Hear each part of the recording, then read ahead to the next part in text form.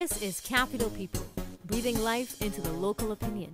And this week's topic, infidelity. Your partner has a child out of wedlock. Would you accept the child as your own?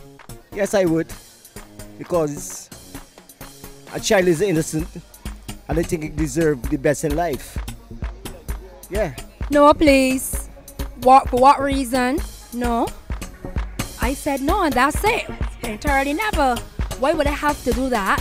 Because if the table's turned, he's not going to accept me bringing home a big belly and telling himself that he's going to raise that child. It would never happen.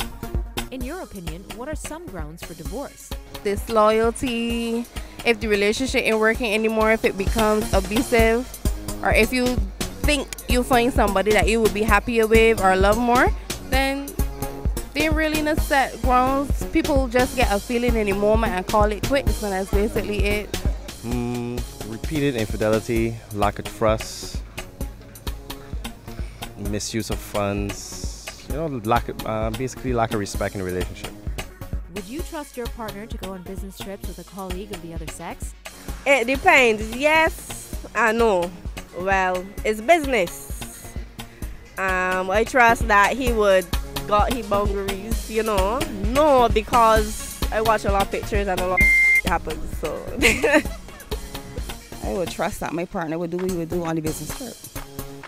But no, I would sleep on that one.